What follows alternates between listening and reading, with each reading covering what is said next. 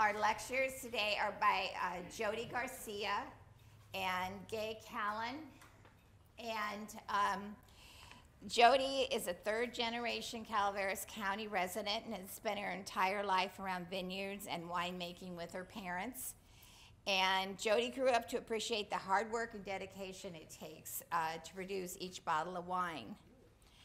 And after she graduated from Sonoma State, she made the decision to move back to Calaveras County so she could stay involved in her hometown community and be close to her family.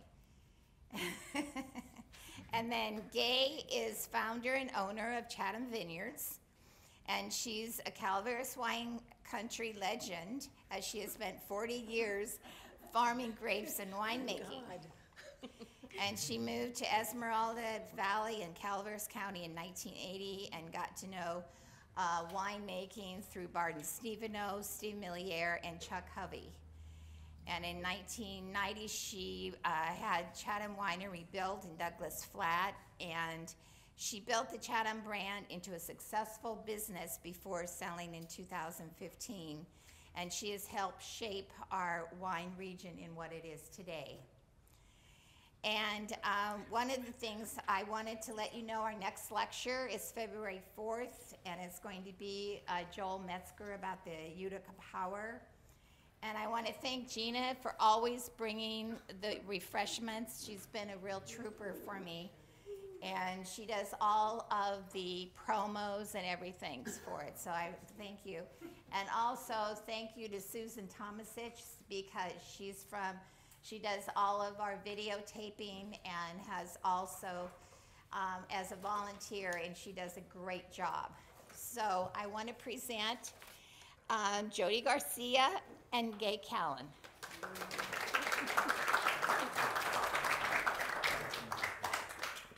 Hello, everybody. As she said, I'm Jody, and this is Gay.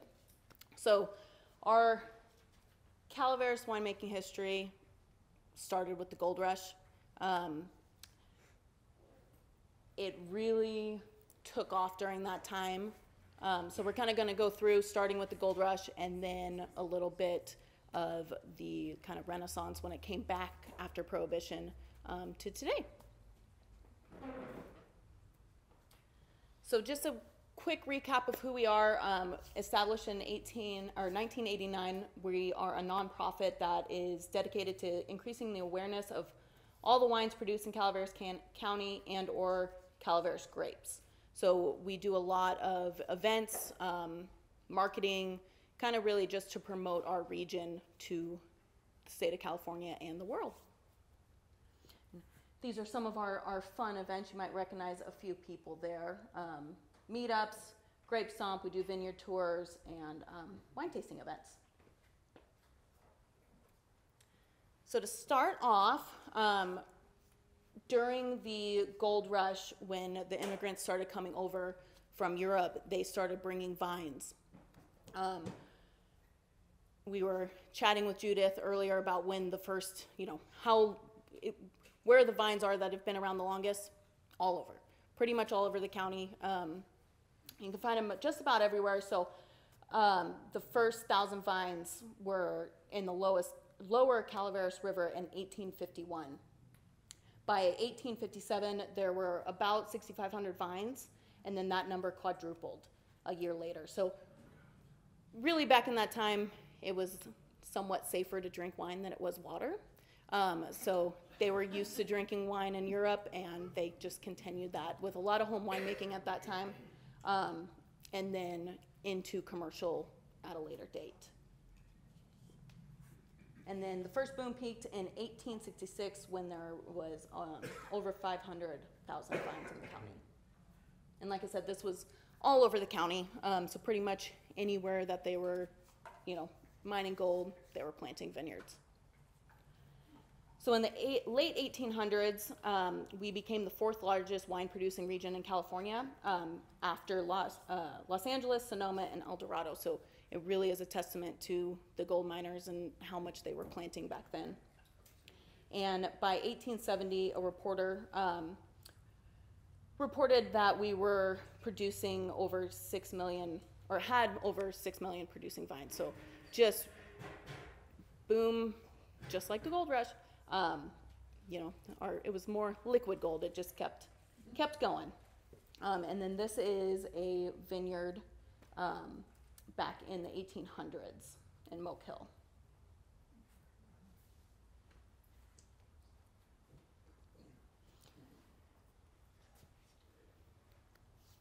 So kind of after the gold rush, the boom kind of slowed down just a bit. So there wasn't that many vines planted in the 1870s and early 1880s. But in 1880, we were producing almost 50,000 gallons of wine on 312 acres. One of those being the great-grandfather to the Tanner family, Angelo. He was the first licensed winemaker in Calaveras County. So it's kind of a testament to the Tanner family. They've had winemaking in their blood for a long time. By 1900, we really decreased production, and we're producing about 26,000 on 100 acres. And then Prohibition hit. When Prohibition hit, you would think that it would kind of cut off the wine growing. It didn't. So you could still grow grapes and make wine for sacramental purposes and for home winemaking. So the ones that were doing, commercial vineyards were transitioning to home winemaking. So it actually had a boom again because everyone kind of started making it underground for, their own personal use, other things. So we increased back up to 445 by 1924. So, it just took a little different boom, but a little more underground. And then after Prohibition, with the glut of vineyards, when you could start selling it again, we kind of took another hit. So oversupply with the amount of grapes we had, not as many, commercial winemakers. Everyone's kind of getting their feet off the ground. And then to more of the modern day. So Chispa Cellars, Bob Bliss and Jim Riggs, they bonded Chispa Cellars in 1976. They were the first bonded licensed winery in over 40 years. So they kind of had the vision to start it back up. We like to say we have a lot of pioneering spirit here in Calaveras, and they were one of the first ones that took the initiative and said, we're going to start making wine again. So this is one of their labels. Zinfandel, only 12% alcohol. You won't find many Zins with only 12% alcohol nowadays. So Chispa was purchased, was sold in 1984 to Dave and Jan Olson. They kind of also had the vision. They renamed it to Black Sheep, and then they later sold it to Steve and Liz and Millier, who own it today. So Black Sheep kept Chispa's bonded license number, which is still the longest running licensed winery here in Calaveras.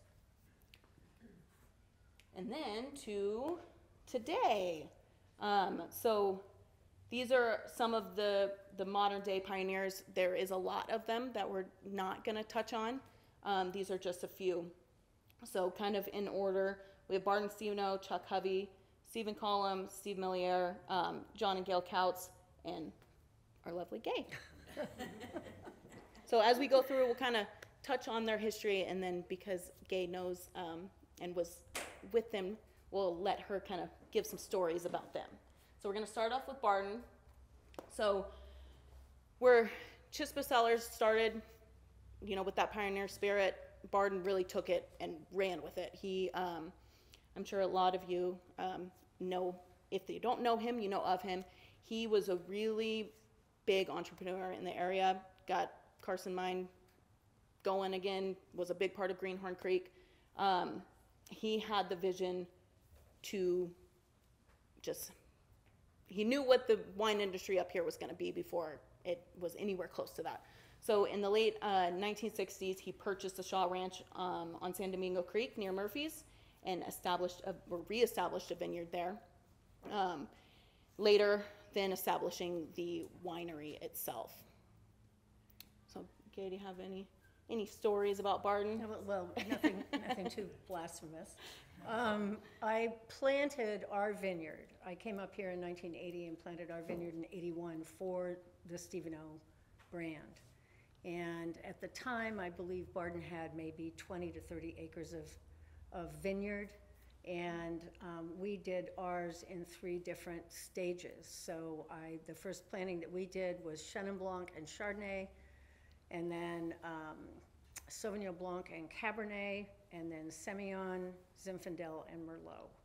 So it's everything that we cultivated originally went to the Stephen O label. And once Barden continued to grow, he was buying fruit from Amador County, us in Calaveras County. He had his own vineyard, and with reaching out, he needed more fruit and was buying more fruit from other vineyards, and I lost some of the contracts.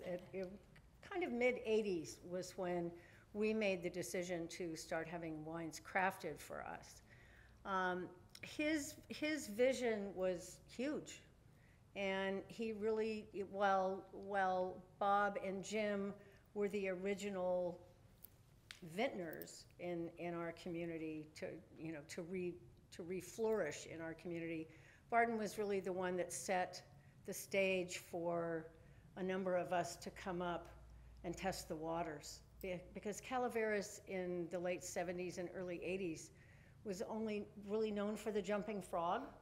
And so the liquid gold, as you referred to, really became something that the Gerbers were interested in, the Couches became interested in.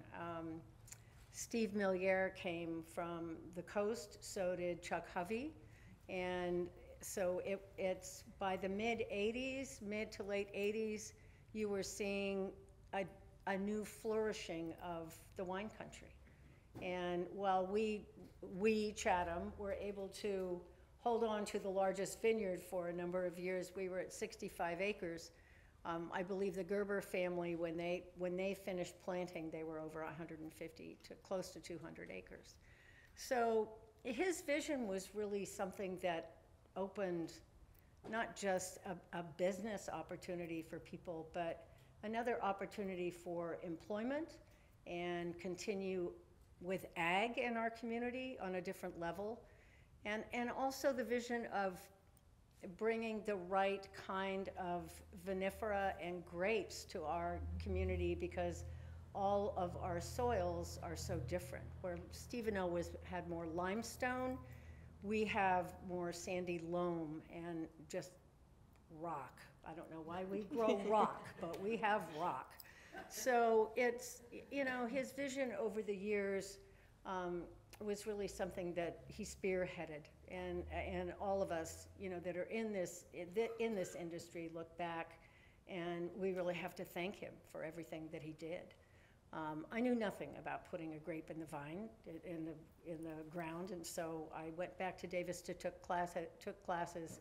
I didn't need another degree, but it was because of his inspiration that I came up, I stayed, and proceeded to, continue with growing grapes and making wine. Chuck Hovey was, I believe that Chuck Hovey was his not second, because Julia Iontowska and her husband were really the first of his winemakers to get him on the map. And when Chuck came up, and I believe Chuck came from J. Lohr. Did he come from J. Lohr, or did Steve? I believe he came from J. Lohr. Okay, one of the other.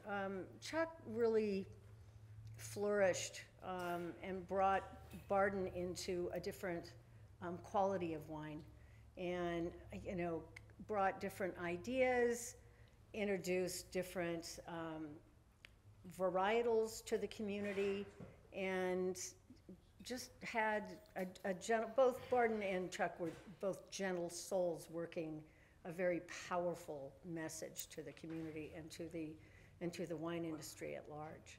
So it was a pleasure working with Chuck as well when we prior to building our facility, we did custom crush at Steveno, and Chuck did a beautiful job with our wines. And I was sorry that we got beyond 3,000 cases, because that's when I had to break away and build a winery, and Chuck was no longer our winemaker.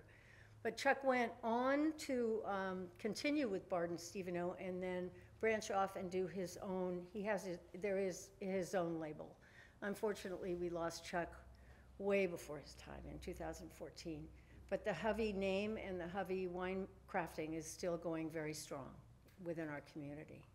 Yeah, you see a lot of Chuck's innovation with Tempranillo. So he was awarded this award, and was only one of 2 Americans, Tempranillos, to be awarded this award. You know, he kind of, a lot of the pioneering spirit and the innovation with these early winemakers and winery owners really is seen today. Hovey's Tempranillo is still one of, you know, the best Tempranillos in town, because Chuck wanted to do a Tempranillo. Yeah. He wasn't afraid to experiment. And Steve Cullum. He also wasn't afraid to try something new. So Stephen, just like a lot of the other early winemakers and winery owners, he was one of our one of our main vineyard managers. He moved up here and planted his Sangiovese grapes, and since 1990 just had the consultant business and really helped a lot of the vineyards, you know, today choose what they were planting. So like Gay said, you have the different soils, different areas. Stephen knew what he was doing, and he knew what would grow well, and pick something, you know, not necessarily that it sold well in the grocery store, picked it because he knew it would grow well up here. And you talk to a lot of vineyard owners still today who say that Stephen was, you know, the reason they started growing a certain grape, and it is thriving. He was also, well, we did not use him as a vineyard consultant. You could always rely on him. You could call him and ask a question, and he would come right out and, you know, help you with whatever it was you needed. He took great care with the people that he worked with, the people putting in vineyards, to check their soils, to make the recommendation of put Syrah here. He was also very instrumental with certifying organic or sustainable. And he was really passionate about that, and passionate about the earth, and, you know, I should say a steward in his own way. And once again, we lost him way before we should have. So the vineyards and the winemakers that have crafted wines from the grapes that he cultivated have just continued to prosper and utilize the same philosophy that he instilled in all of the vineyards that we have. Chloe, you worked with him for a number of years. Yeah. Steve Millier. He also started at Steveno, and he and Liz have just brought so much information, joy, and power to this industry over the years that they have been here. He has his own winery, Millier Winery. He's also been the winemaker at Ironstone since the late 80s, and purchasing, as Jody mentioned, purchasing Black Sheep. I don't know when that happened, but he kept that label and the quality of that wine continuing to grow. He's a class act, and just somebody who was so much fun to work with. And I sell fruit to him, which is a godsend. But they're old school. You know, they've been here a long time. They contribute to the community. He knows a lot.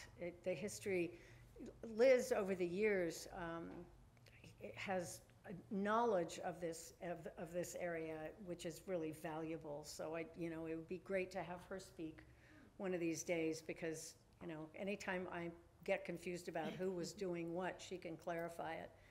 He's a fine winemaker, a wonderful human being, and you know, to know that both he and Chuck were the winemakers at Steveno, you know, prior to Barden's passing. It's a real tribute to Barden that he was able to bring these wonderful human beings and great winemakers up with us. And Steve today is still the lead winemaker at Ironstone, and he is still running the show at Milliere. So, and John and Gail Couts, which all of you know, I'm sure. Gail's family has had the ranch up here for years, and which is where that they decided to build Ironstone. And it was in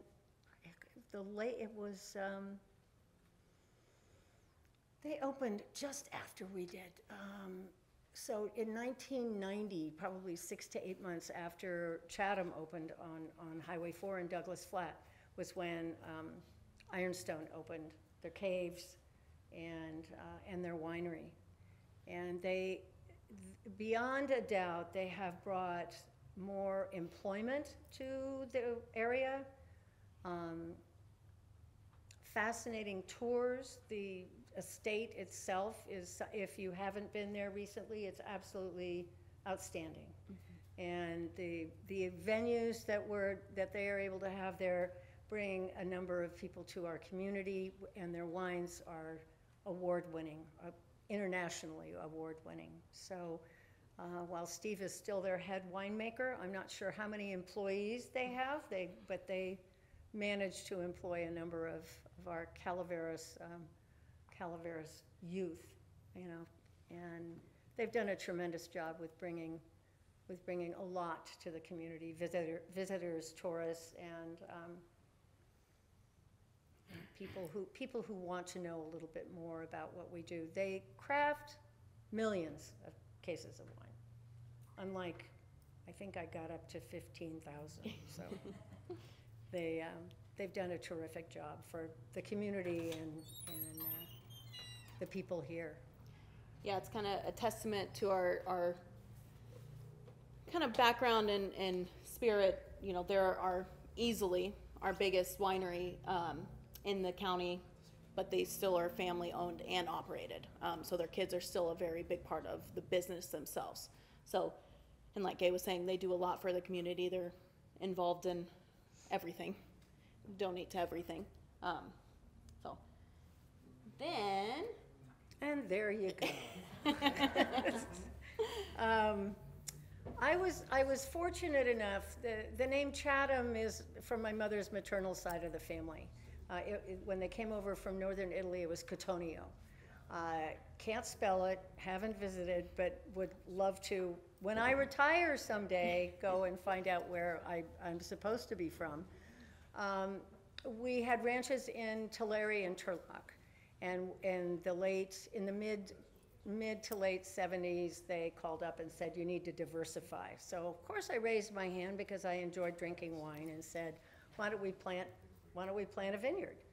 Thus was introduced to Barden Steveno, and came up, and the first property we looked at was the Macaulay Ranch. It was where Greenhorn is. And it was on the market, it was at an auction, and a developer outbid us by $25,000, and so that's history. I mean, you know what happened there. And so we ended up purchasing the old Higgins Ranch, which was also the old Earhart Ranch, which was originally the Davis Ranch, which is out on Esmeralda. So you go out Dogtown Road. The ranch is about 750 acres, and we have 65 acres in cultivation of grapes. Like I mentioned, I went back to school to figure out which end of the plant to put in the ground. And over 3 years, we did 3 different plantings to satisfy the Steveno need. Over the years, we did change the complexion a little bit of the vineyard, so that while we didn't put in Tempranillo, we did put in Sangiovese. We have 5 different Portuguese varietals. We do have Semillon, which is a little bit different from most people's plantings. I don't know who else has it in our area. But I had no idea what I was doing. And I thought, well, I'll just be there on the weekends, you know, it'd be great. I was born and raised in San Francisco, and I never went back. So I raised 4 children. My husband, George Stone, helped me raise 4 children. And while we started the winery, opened it in 1990, sold it in 2015. I miss my people, but I don't miss the politics of the paperwork and all of that. What you sampled today is our 2008 Cabernet Sauvignon, which I don't craft wine anymore. So this came out of our library, and I was delighted to be able to share it with you. And while I miss the wine making aspect of it, the ranch has kept us very busy. And we're still on tractors and selling fruit and always looking for a new home for fruit. And it's, you know, we've been very fortunate that we have award-winning wine and award-winning wine from award-winning fruit. And working with the winemakers that we have over the years has really, we've been able to develop really terrific relationships, both within Calaveras County, over in Amador County, as well as down in Napa. So always want more water, would love, I can't wait to hear all about the water in Calaveras County, so I'll be here in February to find out if I can get more water. But it's doing this for 43, going on 44 years, the people I've met and the experiences and the friendships and all of that has just been incredibly rewarding. And I can't take credit for, you know, expounding on, you know, what's happened here, because it really takes a village to do it. And we've done it together. So I have to thank the other growers and all the other winemakers, because they're really the ones that have assisted having all of this take place and having Calaveras be successful, because now it's not just known for the jumping frog, it is known for award-winning wines and fruit. So yeah, it's, and I have to thank Jody for coming aboard with CWA, because you know, not only is it really a delight to have someone who knows everything about Calaveras County, but we're keeping that feel of all of the wineries and all of the vineyards are family. None of them are these huge, massive conglomerates that you don't see the owner. You know, you go out to a vineyard and you're going to be kicking dirt with the owner. You go into the winery and the owner's in the back room, but they're there. So I have to thank you for coming aboard with us. It's my pleasure. So Calaveras County today, so this vineyard map is from 2019, so it is changed a little bit. We are home to about 30 family run tasting rooms, and at this point with the last crop survey, we're at about 850 planted acres of grapes. And like you can see on the map, it is all over the county. So we are really diverse. Because of our diversity, you can enjoy 52 different varietals in the county. So like Gay was mentioning with the planting of Steveno, or for Steveno, the different varietals, we got a lot.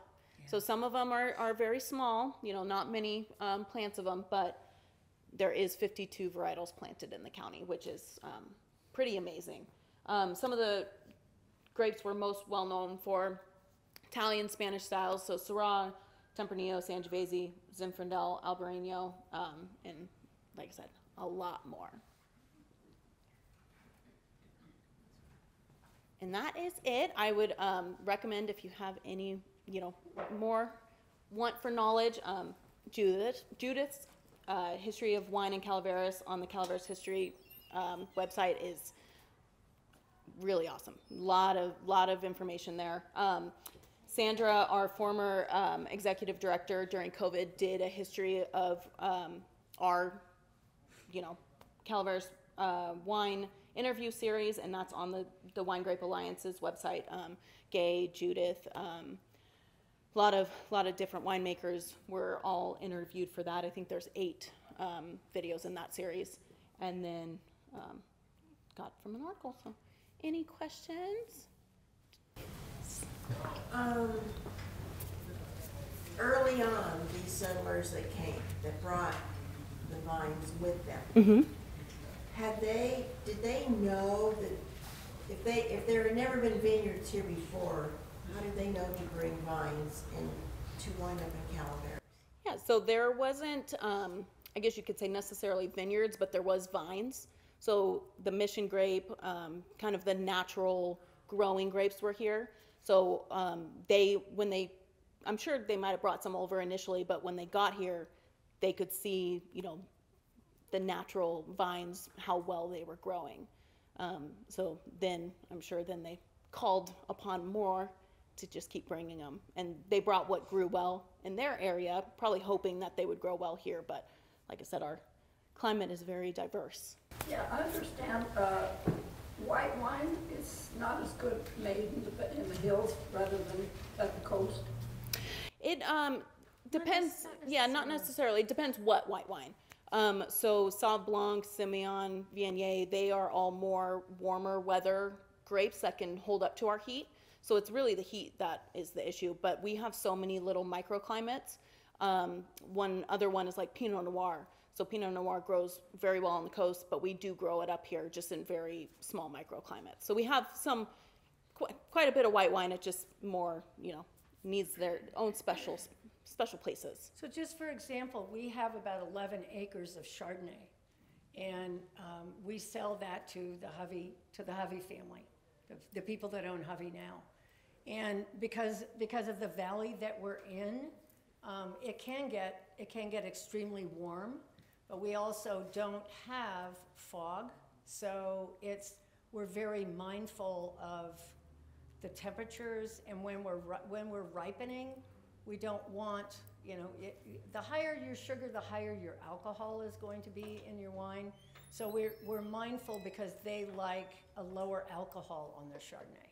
So you're right. There are some Rieslings can't grow where I am, but like Bryce Station might be able to grow a Riesling because it's a little higher elevation and a little cooler. I don't believe he has a Riesling. And the only Pinot that I'm aware of is at Indian Rock, closer to the creek. So because Pinots do take a little cooler climate. Are there any wineries out here that grow Alicante Boucher? Yes. Yeah, Trent. Lavender Ridge. Where do they get their? That's purchased out of the area. There are some. Calaveras County. Wait, is it like Amador? I think you might be making a California one now, and it's coming from the valley. Okay. But Grant yeah, Amador has County it. grows Alicante Boucher. Yeah. Grant. So the vineyard that right when you're going out to Maloney's, right at the entrance of the Maloney's, that vineyard has some Alicante. During the Prohibition, Calaveras County really boomed with winemaking. And I did meet a man at the museum many years ago from the valley who said when he was 16, his family were growing grapes and making grappa. And his father said, you get on that truck and you get out of here and you sell that grappa and don't come back until you do. And he said he always knew he could sell it in Angel's Camp. Was it a Josie? Was it the Josie family, by the way? No, it was from the San Joaquin Oh Valley. God, that's funny. But I know that up here, well, for instance, the Starsevich place, the Star Saloon in Angel's Camp turned into a, I don't know, an ice cream place, or as they all do, selling ice cream and soft drinks. But the back room, Or downstairs. Mm-hmm. Yeah. so, and it boomed, and I know the Dragonis told me that they used to just, people would come from all over and they bring their jugs. Yeah. And they just. Yeah. Yeah. Yeah. The Dragonis and the Vogelettis. And possibly the Cunios. Probably the Cunios, yeah. Anybody else have any questions or comments? Yes, sir. I have a comment.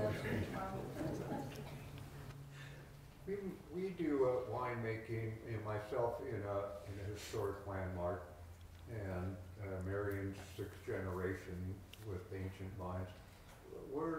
I'm very interested, is there any of these local wineries that are still on the dirt, that are still in the old caves that we can go and see the old thing kind of still happening? Wow. Old. I don't think so, because, you know, over the years, like the Dugonis sold to Stephen O. The Vogelettis have sold their properties. I know the Cunios are still there, but that it's a small family, you know, type of thing. So it would be hard to know. And with Chispa Cellars going to Black Sheep, it's like it's hard to know who held on to old equipment. And really the only cave that I'm aware of is Ironstone now. Ironstone and Twisted. And Twisted. Yeah, but those are newer. Those are new caves. Well, in Tanner, the property, Judith, you can probably correct me, but part of their winemaking, you know, this was a long time, their cellar, part of it's gone, part of it's still on the property, but it's not open for the public. You know, so they're probably all the little caves and winemaking places aren't necessarily open, you know, they're on family properties now. The liability insurance is incredible, so that's probably why people don't allow that. I know of several wine caves in the McConnelly Hill area, and where people made wine, and some of them were still filled with wine barrels, but they're all private, and they're no longer making wine. The Boitanos, would it be the neighbors. Boitanos? Would the Boitanos still have it, or no? I don't know. I know the McSorley Ranch. You might talk to Judith. I was involved with the McSorley Ranch, and I'm very aware of those. I mean, those are rhyolite caves carved from stone, but no, they are not open for public Yeah. either. Someone else had a comment? I just want to make a comment. I was born in Angels Camp, lived down on Summit Road, and I'll tell you, the wine has come a long way. Next door, we had a man named Paul Lucchini, and he made wine. He had a big vat in his basement. He made wine. On the other side was an Italian man named Andrew Caverni, and he would make it in his side. And my brother and I used to go over and say to my dad, "We got to come home, it's dinner time." And of course, Paul would always give us a little glass of wine with water. Oh, cute. And so we tasted some pretty bad wine.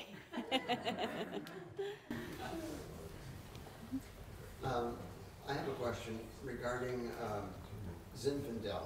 Is it identical to Primitivo, or is it drifted from the Italian? It's a family. It's a family, but it is different.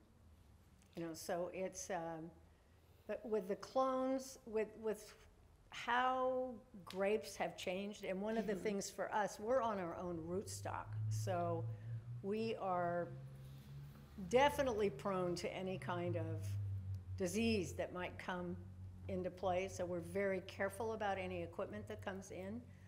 But over the years, you know, with any kind of grafting, and when Primitivo came over, it was Primitivo, and then with different clones, and you have different clones of Zinfandel as well. They're very similar, but it's the same family, but it's a derivative of, like a distant cousin kind of thing. There's an old winery that was planted by Frenchmen in Salt Spring Valley, and I just wonder, the wine grapes are still they're growing the trees now, but is there some way to tell if we take the grape to Davis or something to tell what varietal? Yeah. So we should get a cutting of it. Do you know who owns the property? Yes. Okay, yeah, I would say get cuttings of it. That's fascinating. The more information we have about what's here in the community, the better, you know. Well, I want to say too that Fred Cuneo, many, many years ago, gave me a bucket of sand filled with a lot of cuttings of grapes, and I just kind of watered them for a couple of years. And then I planted one, and it now has a rootstock like that, and it goes all the way 3 sides of my house in 10 years.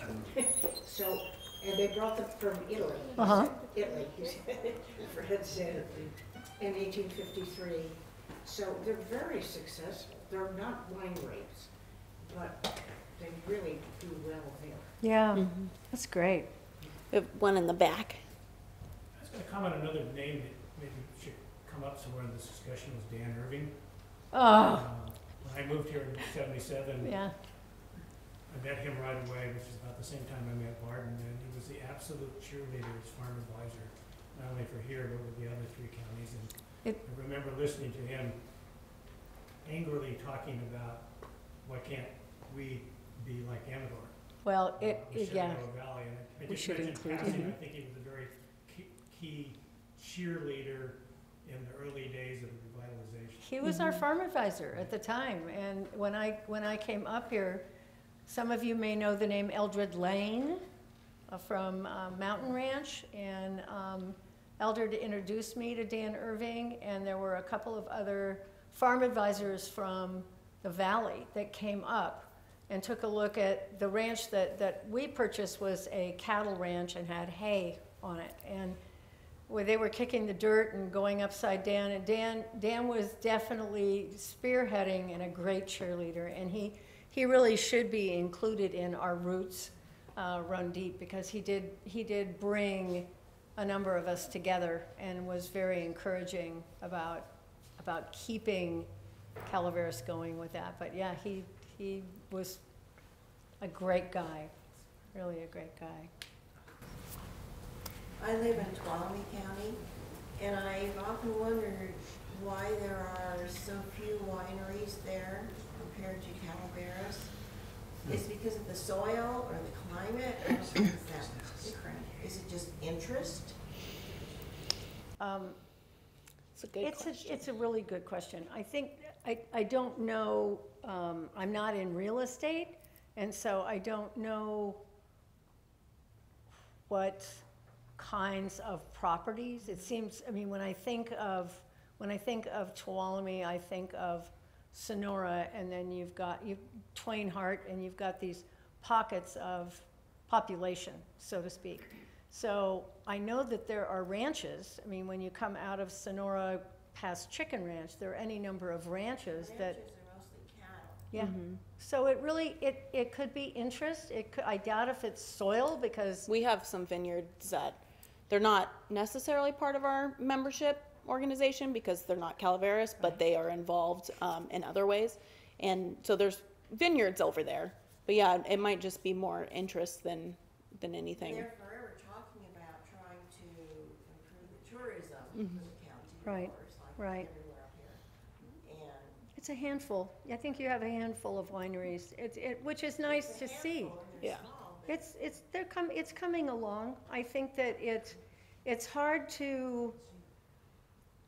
I also don't remember what the elevation is. You know, I think anything above Miwok is going to be difficult, and then there again, there's a lot of forestry land there where we have not as much. Well, we have more forestry land up farther, but I think it's just people doing their homework, and yeah, there are more cattle ranches, you know, down in that area. But they're making great wines, the ones that, oh, it's all good. yeah, they are all good. Quick question. To what degree do you sell to the Napa Valley winemakers? Small, it's very small. I would love to sell more to some of them, because I'd be able to get $20,000 a ton for the cab, but instead I of. was just wondering, because it seemed like a natural fit. I'm joking. It's, yeah,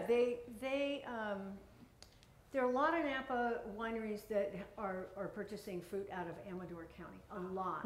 And a lot of Napa growers that have purchased property over in Amador. Not so much here, which is fine, you know, because we like our families, you know, to stay. But it's small making, and it's small amounts. It's a half a ton here, it's a ton there, maximum 5 tons, you know, kind of thing. But it's, you know, for us, for the association itself, there are a number of us this year that were not able to sell all of our fruit. So it's nice to be able to find a home for your fruit, whether it's Napa, whether it's Sacramento, whether it's Amador, whether it's Tuolumne County. You know, you want to sell what you've cultivated all year. Do you think it is a size thing? Because, I mean, it would be tough to sell a half ton, because that just the transportation and the logistics of all that. Like, whereas if, you know, there's just not that much planted in Calaveras County, that a winery might be, in Napa, might be looking for like a lot. Well, I don't know. yes, probably. I mean, I was advertising that I had 10 tons of Cabernet available for sale, and there was a glut of fruit on the market this year for sale, and not last year, but this year. And part of what I saw was COVID backed a lot of wineries up because they didn't have the restaurant trade. A lot of restaurants weren't able, you know, to purchase that fruit. So a couple of our wineries basically said to me, I've got 3 vintages I'm backed up on, so I'll revisit next year. So they're trying to move their product. Yes, with small winemakers, and most of the ones that we sell to in the Napa area are very small. And so they're looking for quality fruit. We've been able to establish a good relationship with them, and it's, like I said, it's a half ton to 5 tons. That's about it. So. Does the winery have to identify the region that the grapes come from that they're using to make their wine? If it's more than, so I lost years ago. I was selling to Dry Creek. Barden stopped making Chenin Blanc. I had all the Chenin Blanc to sell, and so I found Dry Creek Vineyards, which is in Healdsburg, and they took all of our Chenin, and then the next year, ATF and ABC said you had to have 75% of your product had to come from Healdsburg in order to call it a Healdsburg product. So I'm not sure right now if it stayed at 75%. I think so. Yeah.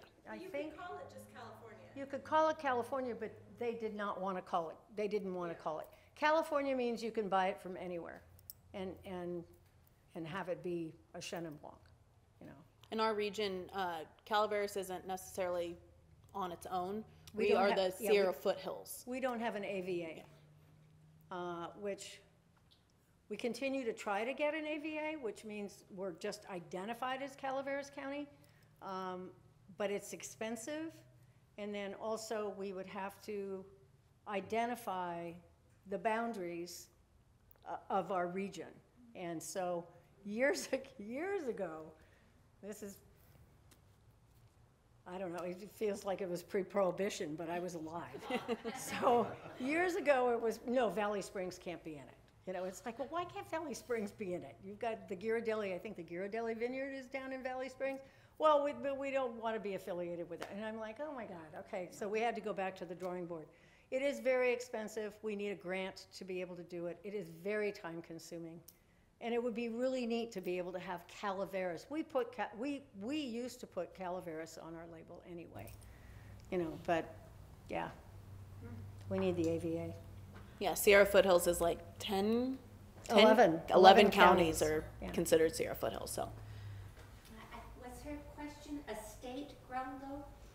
Was that your question? No, but just estate grown, it would be, like, I was able to say estate grown because everything that we cultivated, we put into our own bottle and name.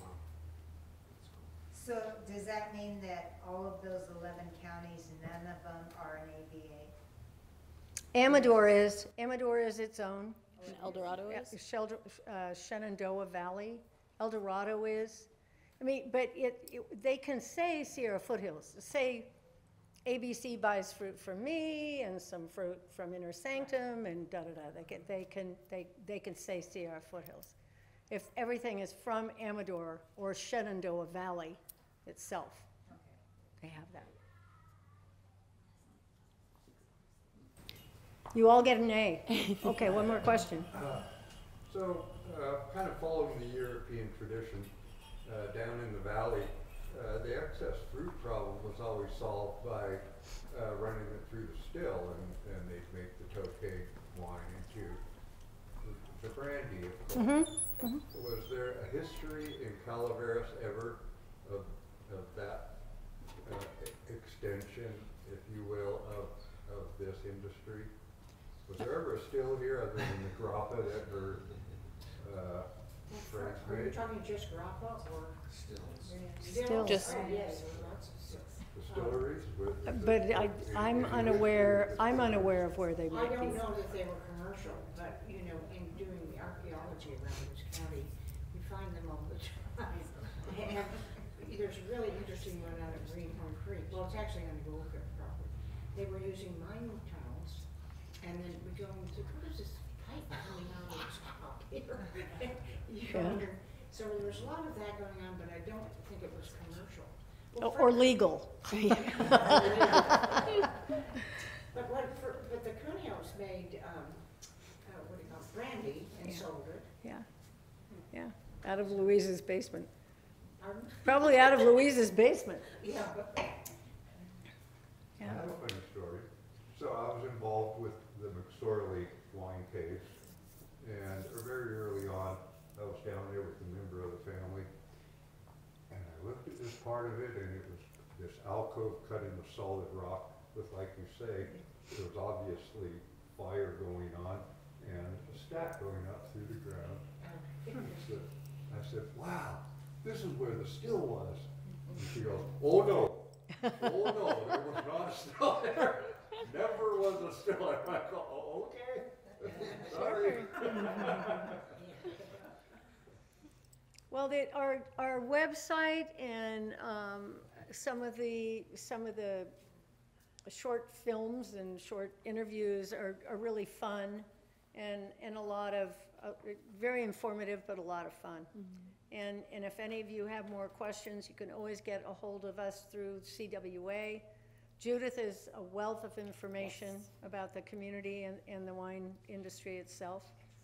And thanks for coming today. Thank you. We had a good time.